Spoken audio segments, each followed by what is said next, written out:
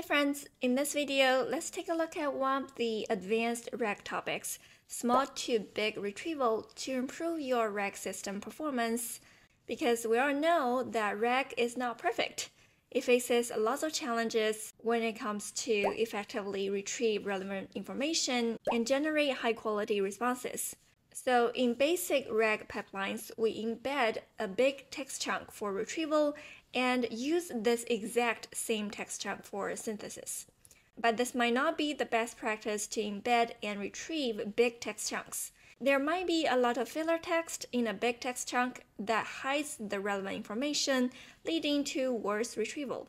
We can use smaller text chunks to enhance the accuracy of retrieval, while using larger text chunks to offer more contextual information for the large language model. So that's the gist of the small to big retrieval. There are two primary techniques. First is smaller child chunks referencing to bigger parent chunks, where we fetch a smaller chunks during retrieval first, then reference the parent IDs and return the bigger chunks.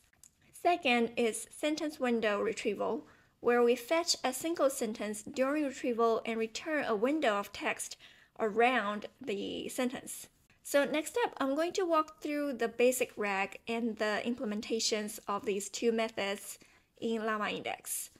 Okay, so let's take a look at this notebook together. First, we need to install needed packages as usual.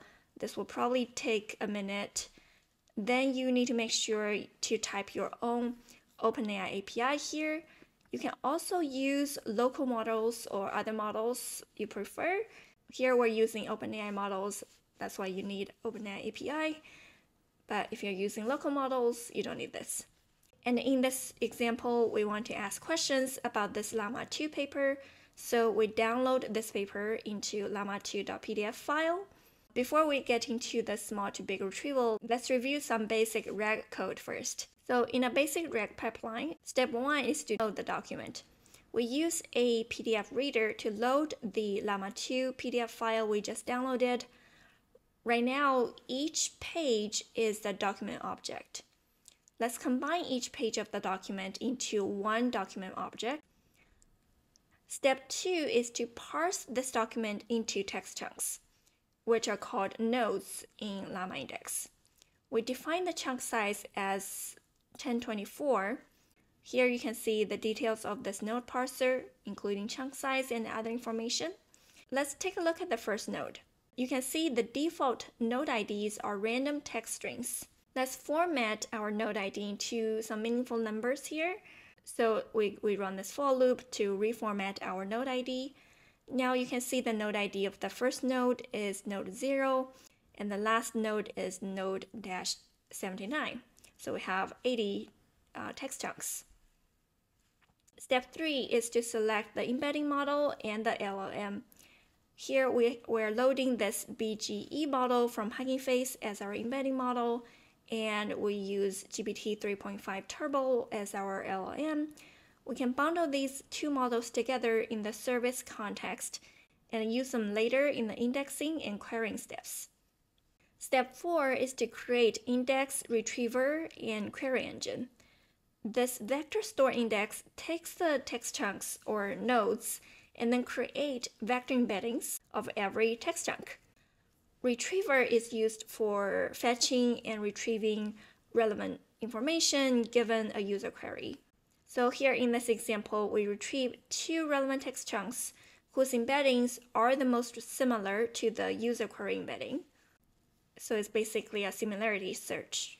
And then we build a query engine on top of the index and retriever to provide a generic interface to ask questions about your data. And then you can ask this question and it will give us an answer. So that's the basic overview of how to do RAG in LlamaIndex. As you can see, it's very straightforward. Now let's talk about the first small to big retrieval method, to use smaller child chunks referring to the bigger parent chunks.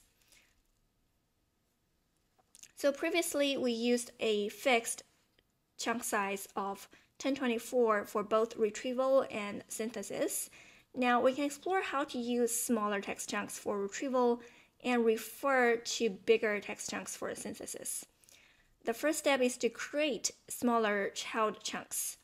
In this code, for each of the text chunks with the original chunk size 1024, we create even smaller text chunks with the size 128, 256, and 512.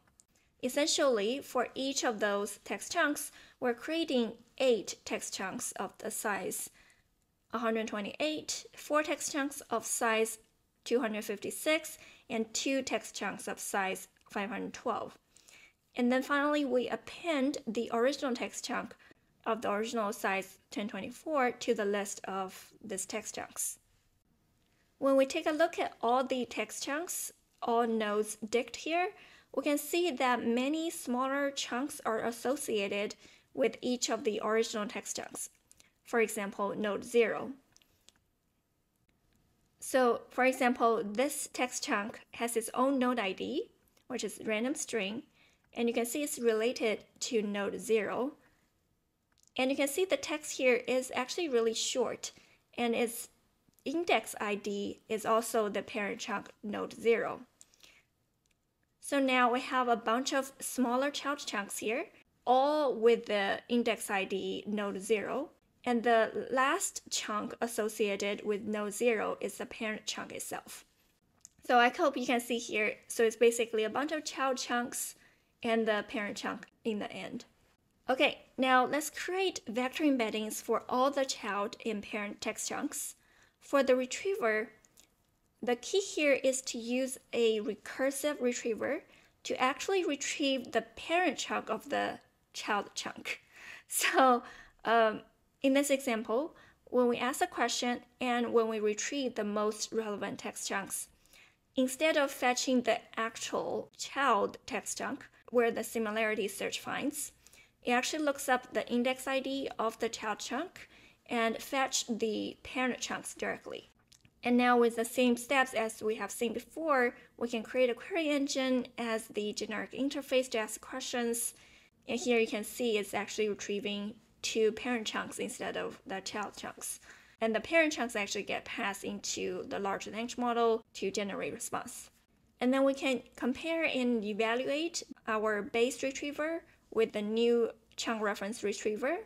And we can see here the small to big chunk reference retriever method seems to perform better. Okay, so that's the first method. I hope it's clear. The second small to big retrieval method is called sentence window retriever. With this method, we can parse the documents into single sentence per chunk. So in this case, single sentences will be similar to the child chunk concept, and the sentence window will be similar to the parent chunk concept we mentioned in the first method. Okay, so in the code, we need to create a sentence window node parser. We need to define the window size. That's basically how many sentences before and after the original sentence we want in the sentence window. And then we parse the document with the sentence window node parser. We create embeddings and index. And when we create the query engine, we can replace the sentence with the sentence window using this metadata replacement post processor method, so that the sentence window gets sent to the large language model instead of the sentence. Then we can ask questions using this query engine, and you can see it was able to return a pretty good response for this question. And here, just to check, you can see the actual sentence retrieved and the window of the sentence, which provides a lot more context and details. Okay, so that's it for this video on small to big retrieval methods. I hope you find it helpful, and see you next time. Bye!